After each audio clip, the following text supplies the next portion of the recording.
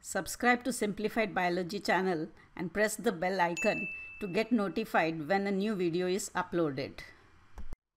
Hello friends, welcome to Simplified Biology. Today's topic is type of leaves of the chapter Morphology of Flowering Plants. Type of leaves. Leaves are lateral appendages or outgrowths of a plant growing on the stem. It consists of three parts: leaf base, petiole, leaf blade or the lamina. Now, depending on the incision present on the lamina, leaves are divided into two types. That is simple leaves and compound leaves.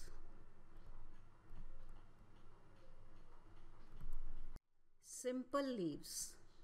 In case of a simple leaf, an entire lamina is present without any incisions or cuts on it.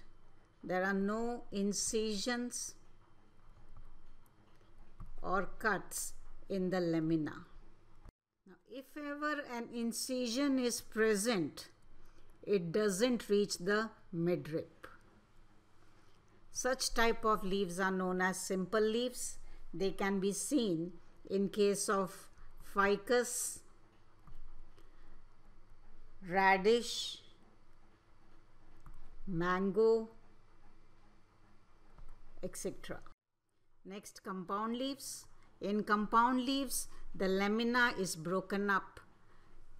According to the incision in the lamina, compound leaves are of two types. That is pinnately compound and palmately compound.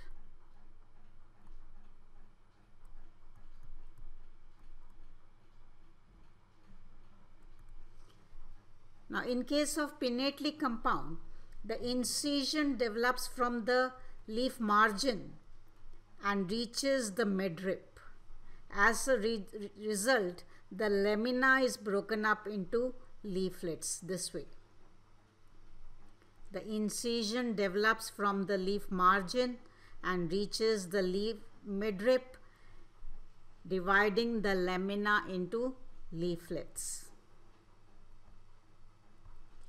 In this case, the midrib is referred as rachis.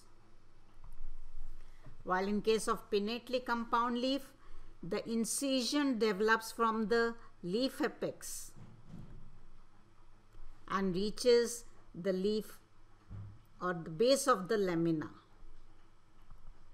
It reaches the base of the lamina, dividing the lamina into leaflets this way. So, in case of pinnately compound, the incision develops from the leaf margin and reaches the midrib, while in case of palmately compound, the incision develops from the leaf apex and reaches the base of the lamina. So, in case of palmately compound leaf, there is no rachis as found in case of the pinnately compound leaf, and the leaflets are found attached to the tip of the petiole.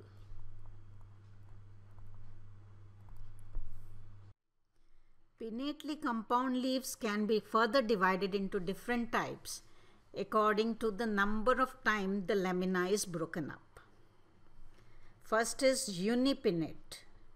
Now, in case of unipinnate, the lamina is broken up only once.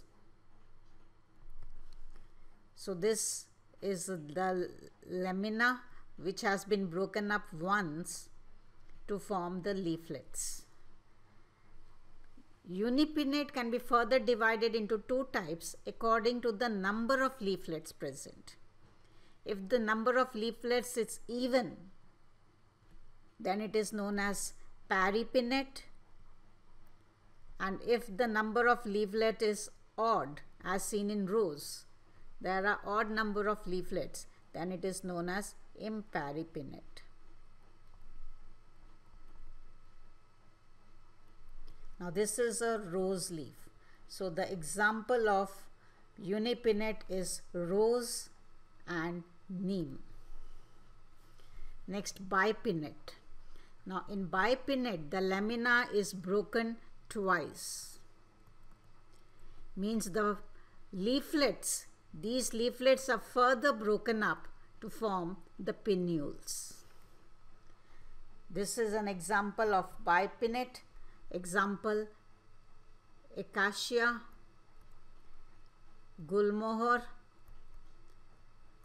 and mimosa pudica, that is touch-me-not plant. So this is a bipinnate plant. When the lamina is broken up thrice, it is referred as tripinnate, seen in case of moringa. And when the division is more than thrice, then it becomes decompound, seen in case of coriander. This is coriander, and in case of carrot. So when the lamina is broken up once, that is unipinnate. If it has even number of leaflets, that is paripinnate. If it has odd number of leaflets, that is imparipinnate, example of which is rose and neem. When the lamina is broken up twice, means the leaflets are further broken up to form pinnules, that is bipinnate, example acacia, gulmohar, mimosa. When the pinnules are further broken up, then it is referred as tripinnate. Example, moringa. And when the lamina is broken down more than thrice, then it is referred as decompound, as seen in case of coriander and carrot. Next, palmately compound leaf, in which the incision develops from the leaf apex and reaches the base of the lamina, so that the leaflets are found attached to the tip of the petiole, and there is no rachis in these leaves. So no rachis in case of leaves that are palmately compound, and the leaflets are attached to the tip of petiole. Now when only one leaflet is present, that is known as unifoliate. When there is only one leaflet, it is referred as unifoliate. Example is citrus. This is a citrus leaf. When there are two leaflets present, as you can see in this image, it is referred as bifoliate. Seen in case of Bohemia, that is Kachnar. When there are three leaflets, that is trifoliate. Seen in case of oxalis. 4 leaflets, tetrafoliate. Seen in case of Marsilia, it is a pteridophyte. And when there are more than 4 leaflets, it is known as multifoliate or digitate.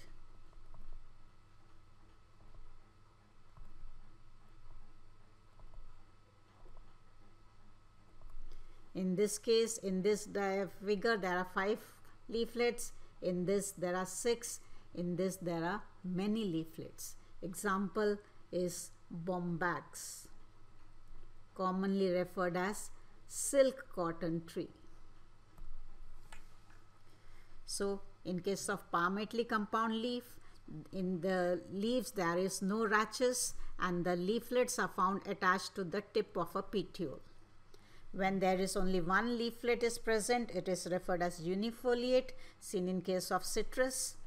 When there are 2 leaflets present, bifoliate, seen in case of Bohemia, that is Kachnar. When there are 3 leaflets. That is trifoliate seen in case of oxalis. When there are 4 leaflets, you can see it here also. That is tetrafoliate seen in case of Marsilia. And when there are more than 4 leaflets, that is 5, 6 or many, that is known as multifoliate or digitate. Example, Bombax. That's all for today. Please do like, subscribe and comment, and also visit our website by clicking on the link given below. Thank you. Thank you for watching.